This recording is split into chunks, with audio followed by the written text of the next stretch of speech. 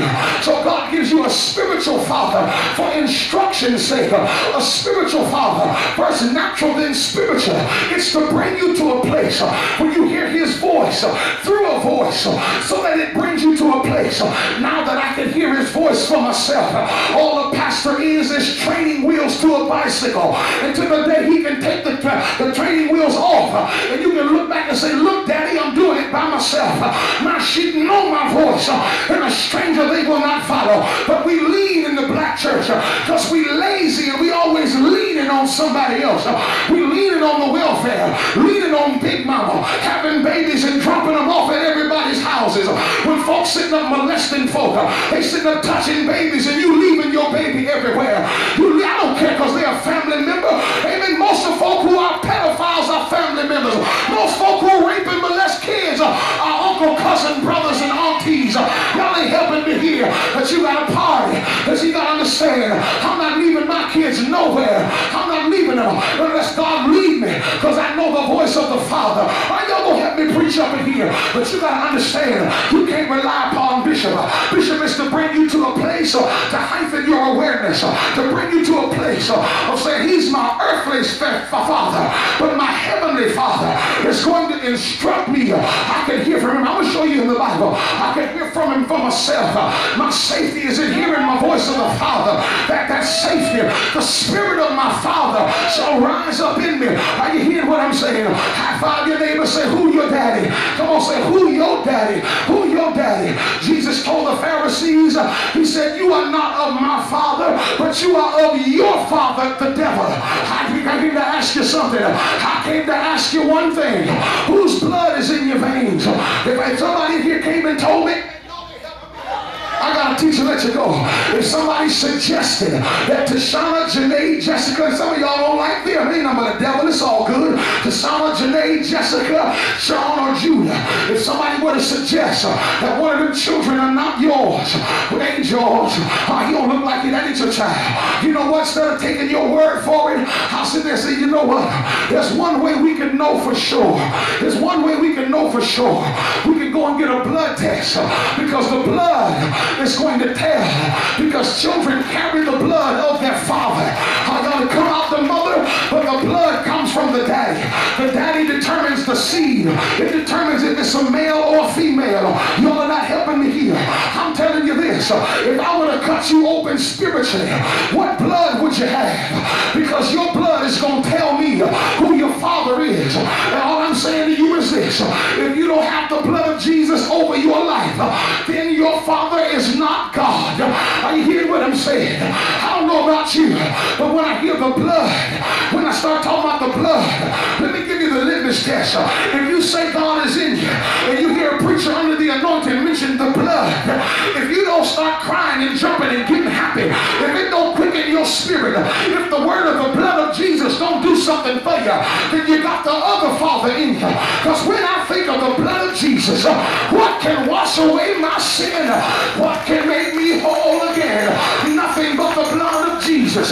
His DNA is in me. The voice of the Father is in me. I ought to walk like him, talk like him, have power like him. I'm getting out of your way. I gotta teach this word how to have some power.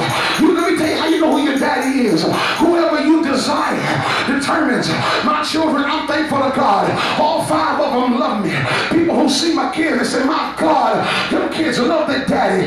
They hug up on me, always laying in my lap, always want kisses. All of them are always on me. And God spoke to me and said, son, see, when somebody genuinely loves you, they want to be in your presence.